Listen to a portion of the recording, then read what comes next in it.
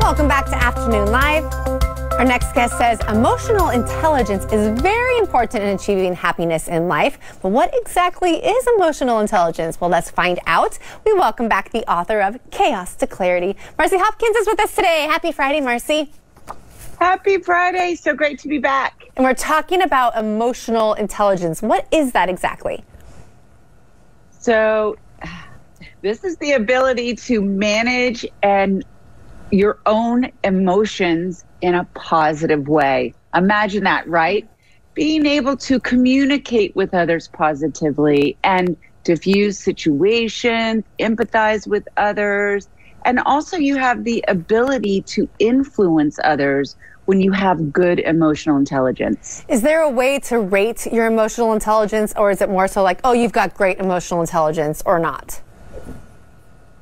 You know, I think that it's important that we do recognize, I mean, when you say weigh it, it's like when you have good relationships with people, whether it's in work and in your home life or your personal life, that is when you can say, I've got good emotional intelligence, because you're able to empathize, you're able to pause, you're able to have good conversations and not react. So if you can do those things, then you have pretty good emotional intelligence. You say there's 5 core components. Let's go through those and actually share why they're so important. That first one is self-awareness. What exactly do you mean by self-awareness? So that's really about knowing your strengths and weaknesses. And again, about communicating your feelings effectively. And a good way to do this, to figure out, about self-awareness, because not all of us are, and it can be difficult. You can ask those that are closest to you, what are your strengths and weaknesses, and be open to hear them and don't get defensive. And ask several people about that. And if there's if they're saying the same things, something for you to look at. And then the next one is self-regulation. So is that kind of a piece of self-awareness, seeing what those things that you need to work on are, and then regulate? Yeah, exactly. So communicating your feelings, so regulating your feelings, controlling your emotions, not reacting. Because so often, how many times have we maybe gotten that email or that text, or someone has said something, and we react immediately if we get defensive or upset about it. And that is something that we want to try not to do. Give it a little time, process it, and look to maybe diffuse it and react in a positive way. Because if we're reacting negatively, then a lot of times we are then feeling bad about what we've done, and we have to do damage control.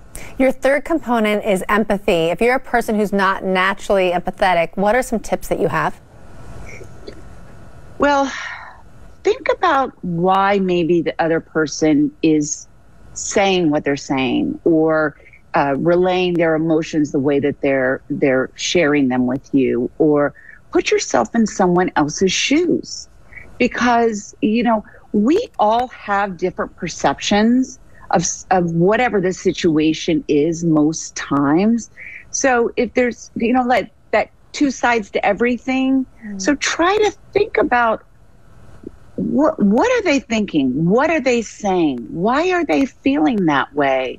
So just try to understand, not everyone is going to feel the same way that you are about a situation, and try to be understanding and empathize with why they are feeling the way that they are. The next one is social skills. What kind of skills what are you looking at there?